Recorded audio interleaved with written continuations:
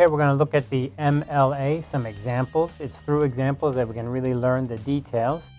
So let's go ahead and begin on that.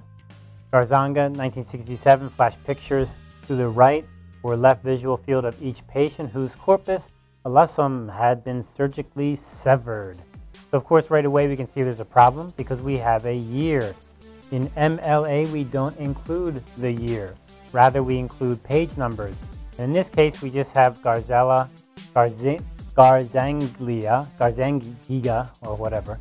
But we have no page number because it's just referencing the whole general work. So it could be the whole paper in general.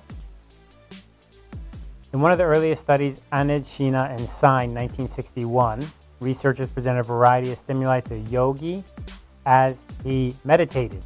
And then we have a second sentence. Anand, Sheena, and Sain reported no disruption of the yogi's alpha wave as indicated by EEG recording by a tuning fork or a hand clap.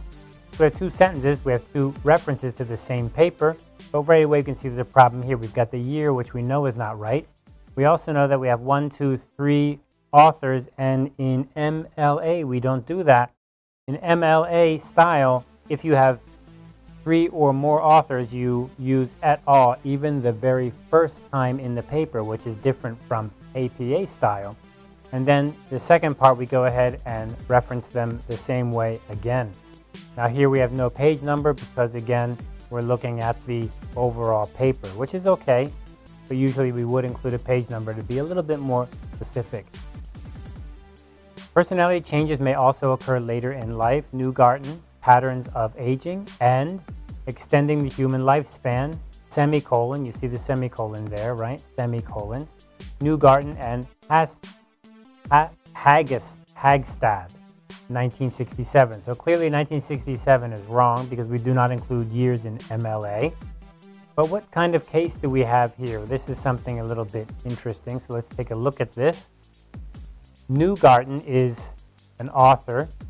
Newgarden and Hagstad are authors together on one paper. We have 2, so we use the and here. That's also different than the APA. We do not use the ampersand in MLA, no.